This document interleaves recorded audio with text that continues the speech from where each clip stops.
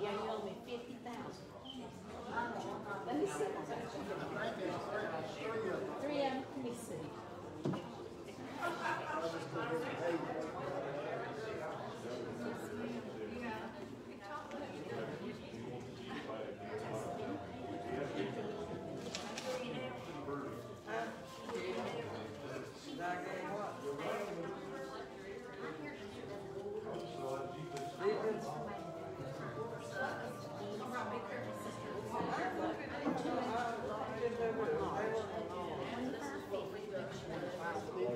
Hey, Pam?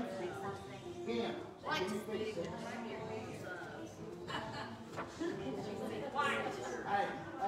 she's getting by anyway.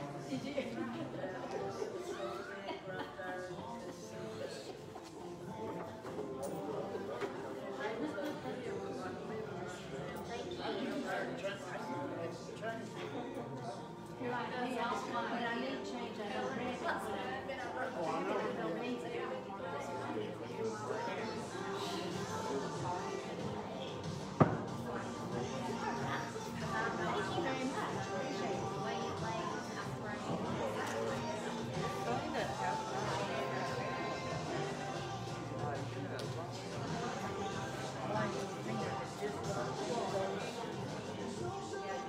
He's been out there 2 more minutes. I told him he's 16 days.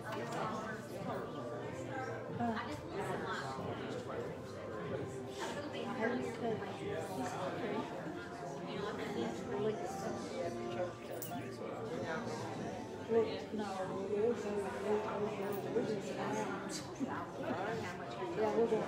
I'll leave the kid out a few days. Petersburg. In between Petersburg and Gatlinburg. And we're going to stay. Tammy and Austin will just Daniel.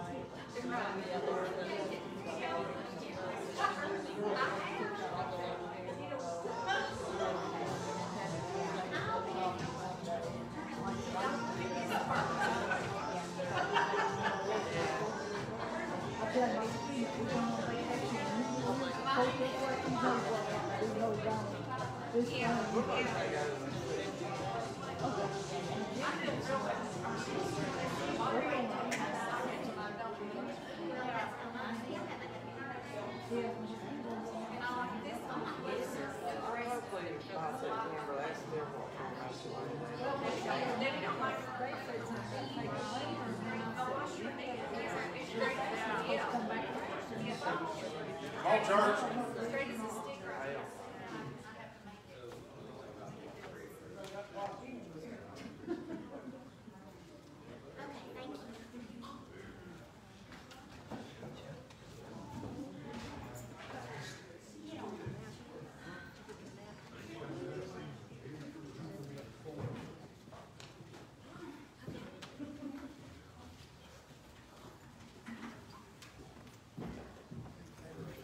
Yeah.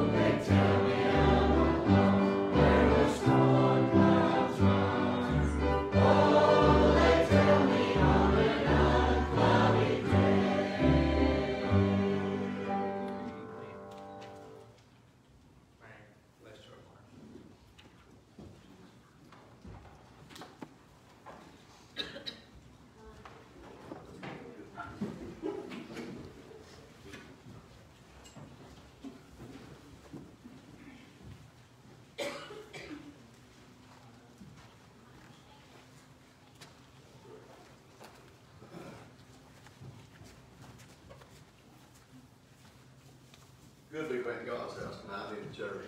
Amen. Been a day or three since I've been up here. I've been trying to hold the back door down. Anyway, Jimmy Hornswoggle me got me up here tonight, so we consider it a blessing to be back at God's house. It's truly good. I know we've got a lot of prayer requests, and we'll get to those after a while, after the service, and as well we've been trying to do it, but we do feel it's needful to go to the Lord in prayer like that now, so if you would, give bow your heads, we'll pray over the service. Father, we thank you for this opportunity to get to be here again tonight, dear Lord God. We thank you for all the brothers and sisters in Christ that made it, the ones that's watching on their phones or computers, whatever, Lord. And we pray also for the ones that couldn't be here tonight, dear Lord God. Brother Dwayne and his family with his friend that passed away up the road. I just ask you to be with that family also, Lord. And have your will and your way in the service, Lord. And help each and every one of us that's a born again, blood-bought child of God that love you and serve you, Father. Help us just to thank you for your mercy and grace. And I pray for the ones that don't know you, Lord, save them. Lord, help them see the need of Jesus Christ in their heart, soul, mind, and body before it's everlasting too late. For it's in your holy name, ask this prayer. Amen. Church, anybody got a song or a testimony for the Lord tonight? I'd like to thank the Lord for my salvation. Thank you for your love, mercy, and grace each and every day. You know, it's been strange times we're going through, still going through them, but hold on to Him and He'll bring us through. That's right there. Amen. I'd like to thank the Lord for being here, for everything He does for me and my family. And, you know, I was listening to a man on Facebook today, and he said, you know, if we keep our minds on the Lord and what's in the Bible, and, you know, we know what was coming because it told us about what was coming, you know. Said, let's not feed into all the negative things that's going on in the world. The Lord knows we can all feed into them. Yeah. Yeah. Let's just let our light shine for Him, you know. God be the glory for everything. You know, the Lord's going to come out and shine. You know, I kind of got into a little bit, not a total lady, I wasn't going to argue with her about it, but she told me that, you know, I was silly for believing in the Lord and believing in something that wasn't even real.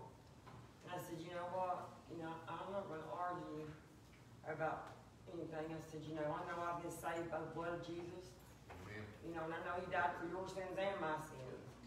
You know, and I feel sorry for you. I'm not going to argue with you, but I want you to know I feel sorry for you. Yeah. And I do. And I want you, Lord knows who that woman is. And I want you to really to pray hard for her because, you know, I don't care how much the world tells me, whatever they tell me to make fun of me for believing in the Lord, it's not even a fourth of what they did to Jesus. Amen. That's right. You know, if we can't stand up and take little knocks and bruises from him every now and then, you know. We're in sad shape, ain't we? My salvation's filthy rags. If it wasn't for Him, you know, I know where I'd be. I wouldn't have a chance at it. God's been good to all of us. Amen. Better than we deserve. I'll say Amen. that. Hey, Jonna, will you sing the new one that you did Wednesday night? I wasn't here Wednesday night. I didn't get to hear it first. I heard it on Facebook. That's the Lord.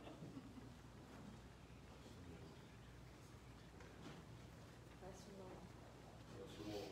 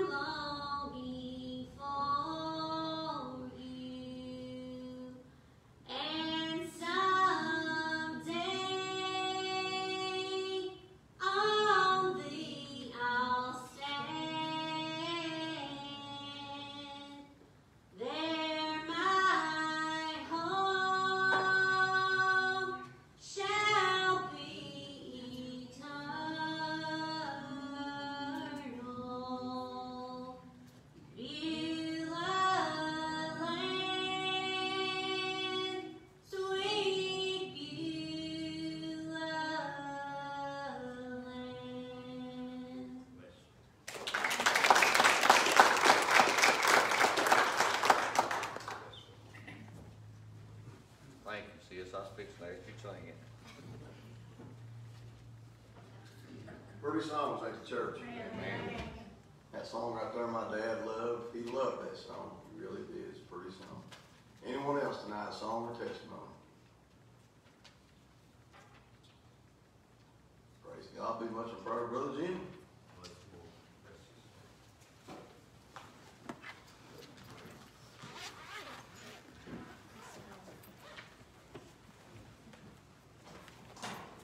If you was here this morning, this is your own fault. You're listening to me. He told you. For the ones of you that wasn't here, sorry nobody told you. If everybody will, go ahead and be turning over to Exodus chapter 14. I did make a lot of notes for myself because, to be honest, God was giving it to me quicker than my little brain would work. Amen. And I didn't want to forget nothing that He wanted me to say.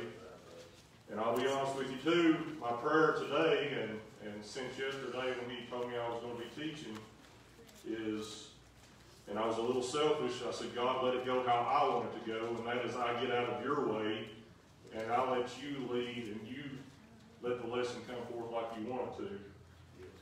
But he called me yesterday morning and asked me if I would teach, and I was outside doing some yard work, me and John was, and we'd had a battle going on right in our front yard for a while, and ones of you that knows where we live and has been down through there, you have seen it, is called the construction of the bridge right in front of our house on 107.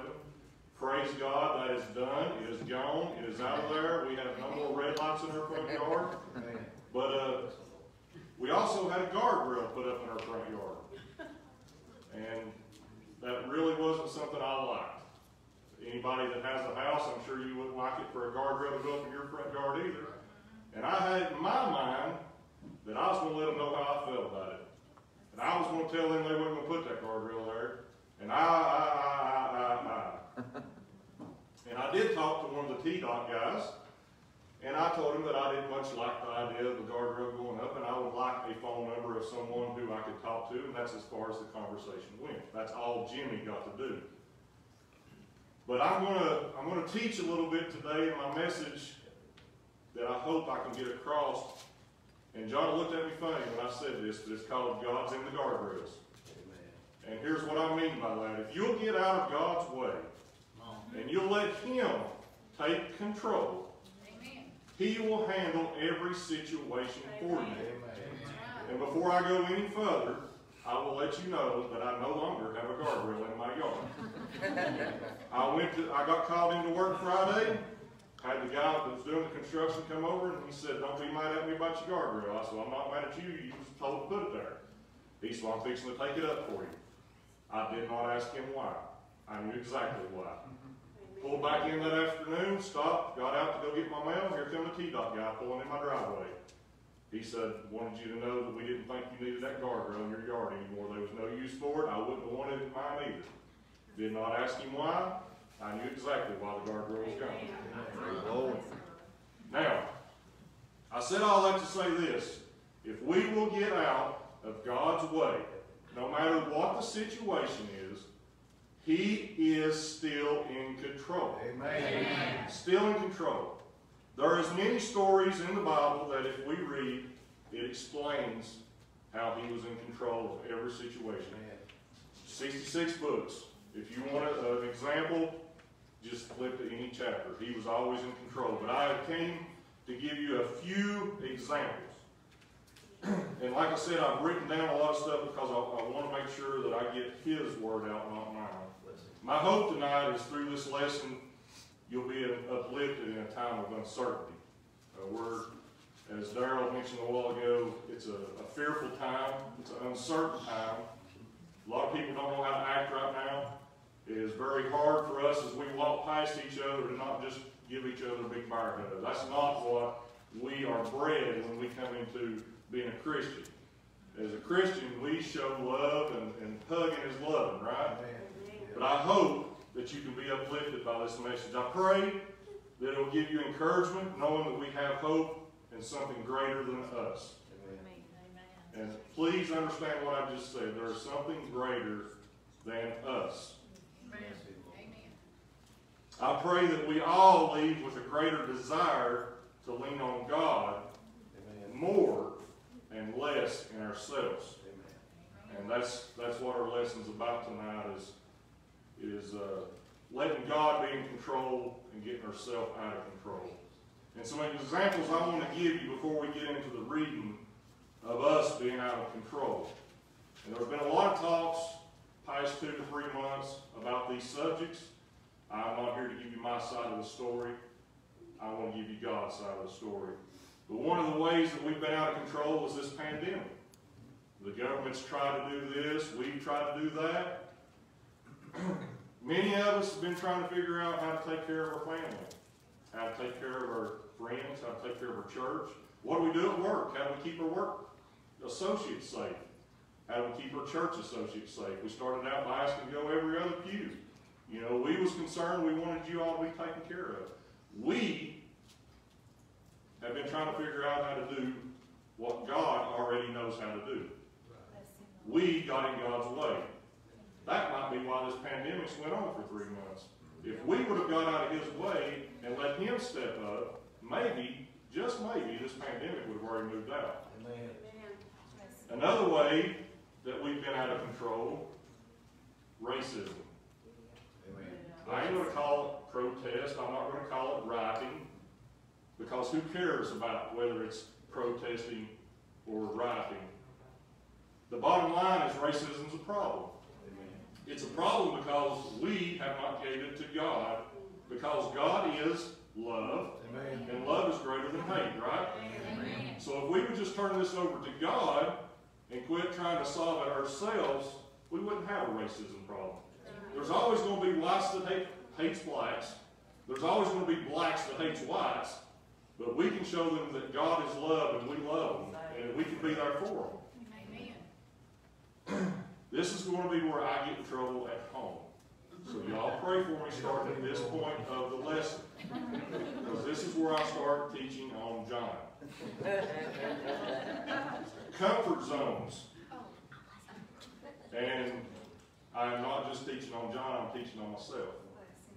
Because it was very easy for me yesterday when Dwayne called me to think of about 10 guys in this church, probably more, who would have been way better at getting up here and doing this than me. That you all would have loved to hear way more than Jimmy. You'd see enough of me. You didn't see me every time he's coming in these doors and go out. I'm sick of Jimmy myself. But here I am. So comfort zone. Somebody clapped. I appreciate that. Comfort zones. The word comfortable means affording or enjoying contentment and security. Think about that for a minute. Why do we want to be in a comfort zone? Why do we want to stay in a comfort? Because it's security. We feel safe there. And here's the second definition that really, really stuck to me, and here's why. Because John's song that she sung tonight. Free from vexation or doubt. Now think about that for a minute. When you're in your comfort zone, there is no doubt that what you're doing is okay. You know that you have control. But that's the problem. That's why we're out of control, because we ain't giving control to God. Amen. Now, Exodus chapter 14, and we're going to start at verse 13. Some of the examples, I was telling you, this Bible is just full of stories about God being in control. You've got Daniel in the lion's den. Think about that story. He was in control the whole time. He knew what was going to happen. Those guys wanted to throw Daniel in the lion's den. Daniel didn't know what was going to become of his life. He didn't know if he's going to be eaten or not. Those guys didn't know what was going to happen. God knew what was going to happen the whole time. There was never doubt in God's mind. He knew exactly, because he had control. The prodigal son. The son took his and took off. Father didn't know where he was at, what was going on with him. Son didn't really even know what was going on. He ran out of money, didn't have a clue what he was going to do for his next meal. God had control of that situation. He knew he was going to bring his son back around, bring him home, and he was going to have a testimony. Amen. Fed the 5,000. Who would have thought he could take just such little bread and little fishes and fed so many? David and Goliath took somebody so little and slew somebody so big. You put a little 5-foot feller up against me, the people that don't know me, of course, into a boxing ring, they're going to say, that guy's going to slow me. They just don't know me because he's going to whoop my hind end probably. But they knew Goliath.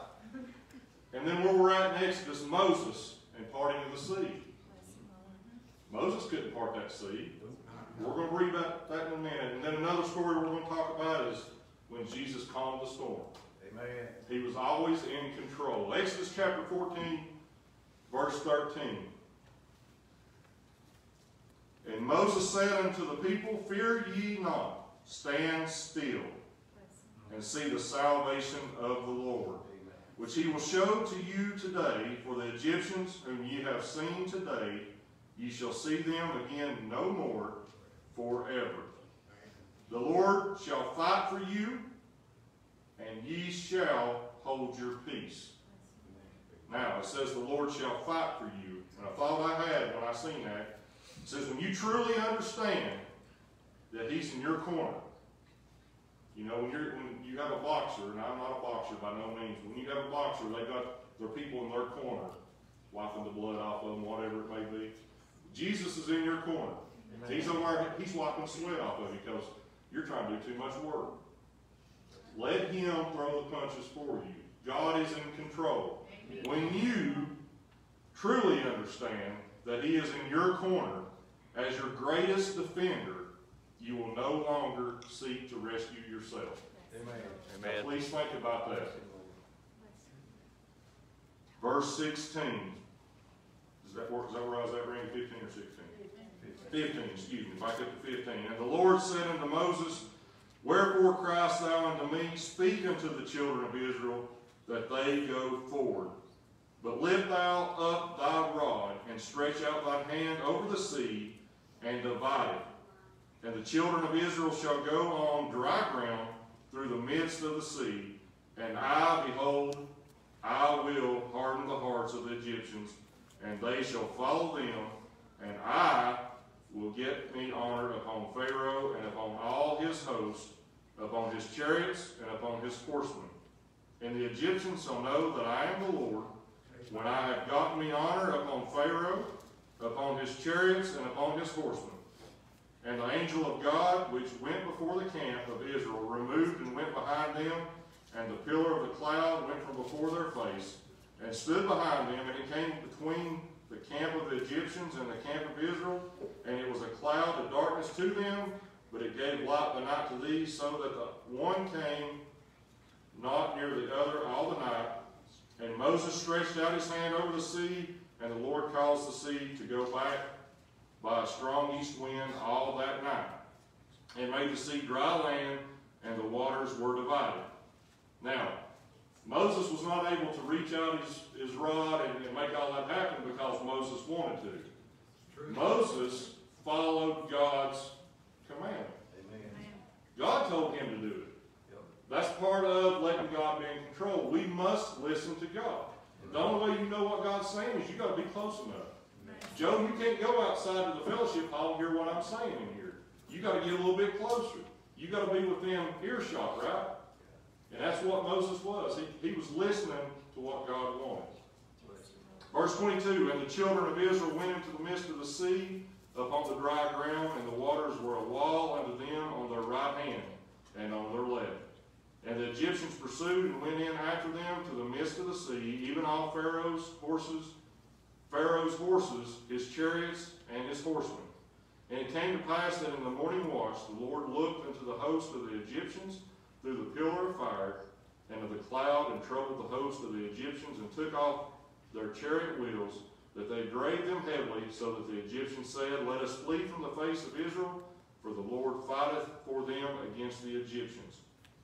And the Lord said unto Moses, Stretch out thine hand over the sea, that the waters may come again upon the Egyptians, upon their chariots and upon their horsemen. And Moses stretched forth his hand over the sea, and the sea returned to his strength, which the morning appeared, and the Egyptians fled against it, and the Lord overthrew the Egyptians in the midst of the sea. Now, once again, Moses had to be listening to know what to do. Amen. Because Moses, if he had been doing what Moses wanted to, he'd been going down the edge of the sea, right? Probably got killed. But he stopped and he listened. And then once he listened, that's not the end of it. We got to keep listening. Because God's got something else for us to do.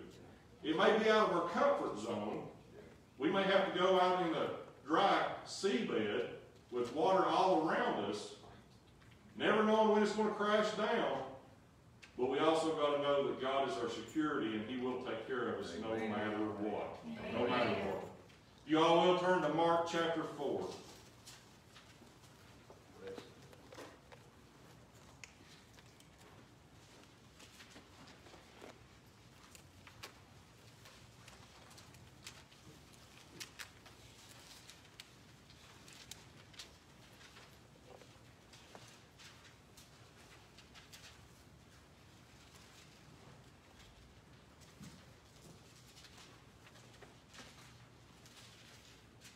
Mark chapter 4 and starting in verse 35.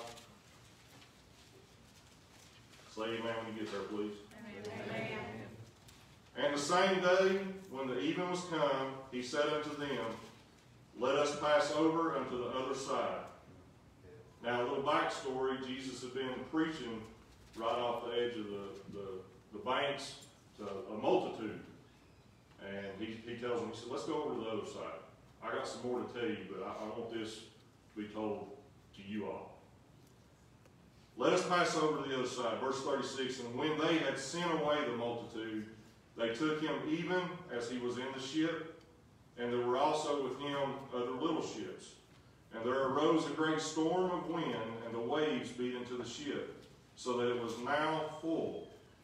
And he was in the hinder part of the ship, asleep on a pillow.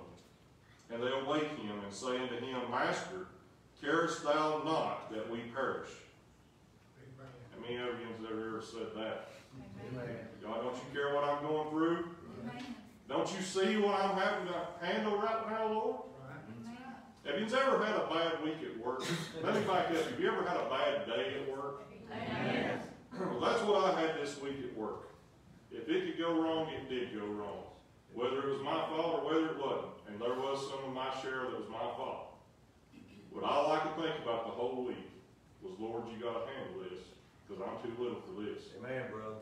And I'll tell you what, it all worked out. Everything's good.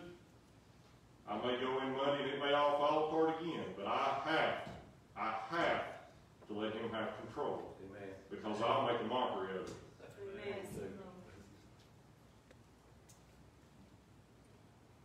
We ask God too often, God, don't you care about us? Verse 39, And he arose and rebuked the winds, and said unto the sea, Peace, be still. Amen. And the wind ceased, and there was a great calm. And he said unto them, Why are ye so fearful? How is it that ye have no faith? And they feared exceedingly, and said one to another, What manner of man is this, that even the wind and the sea obey him? Amen. Now going back to John, and then I'll hit myself again too. That song she sung tonight, it scared her to death to even try. It was out of her comfort zone. Not only was it a song that she's not accustomed to singing, as far as the type of music, but it was also out of a key that she ain't even used to singing in. Maybe I'm partial, but I thought she blew it out of the water. Amen. And she did that because she let God take control. Right. Teach on myself for a second. I ain't much of anything, but I can go home tonight knowing that I did what God asked me to do. Amen. I could have easily said, Lord, get Randy. Lord, get David, Wayne, Jimmy, Darrell, AJ. I could have asked for any of them. And he would have probably let us do it. Because he would have said, Jimmy, if you ain't going to do it, I'll get somebody that will. Amen. I'll get somebody that'll stand up for me if you won't do it, because I need people that's going to serve me. Thank God that when we're so fearful, we don't have any faith, He's still in control. Amen. Isaiah chapter 55, and then I'll be done.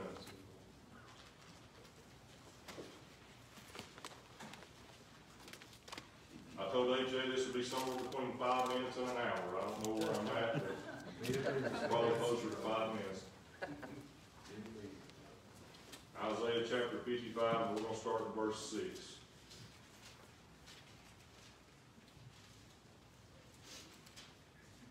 everybody there? Chapter 55, verse 6, seek ye the Lord while he may be found. And I had to read that a couple times. Amen. We better be searching out God while it's still an opportunity. Amen. And you look at that however you want to. There are some countries that does not have the opportunity to search out God. Right. There might be a day that me and you do not have that opportunity here in the U.S. There might be a day that me and you don't have that opportunity because we're very bad health. We don't know what's coming down our pipeline. We better search out God while we can. Amen. Seek ye the Lord while he may be found. Call ye upon him while he is near. Let the wicked forsake his way, and the unrighteous man his thoughts. And let him return unto the Lord, and he will have mercy upon him and to our God, for he will abundantly pardon. For my thoughts are not your ways, or not your thoughts, excuse me. Let me back up, verse 8. For my thoughts are not your thoughts. Thank God for that. Amen. I am so thankful that my thoughts is not what he's thinking. Because if they was, this world would be in way worse shape than it is now. Because I have no clue how to fix anything. All I know how to do is ask God for help. And that's when my life starts going around.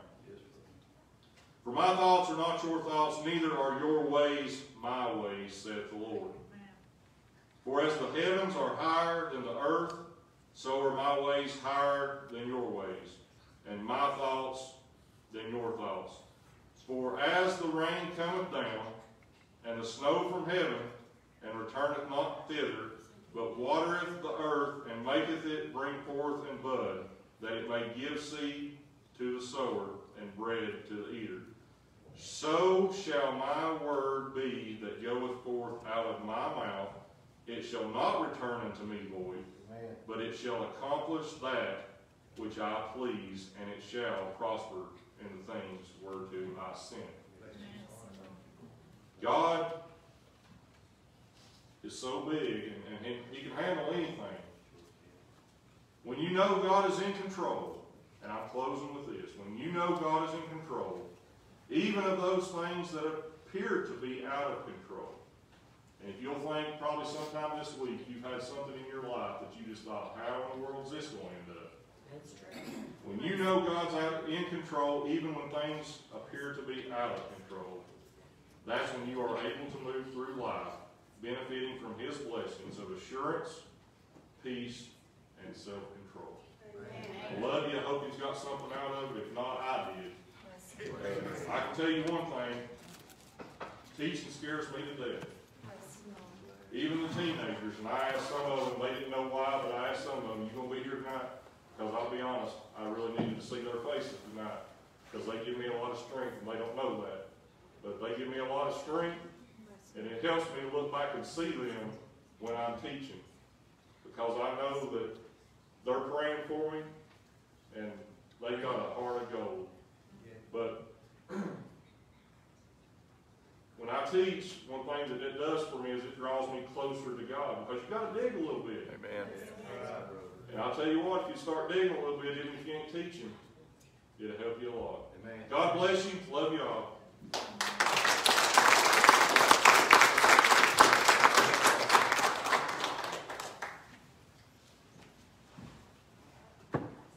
Didn't God and Jimmy do a good job? Amen.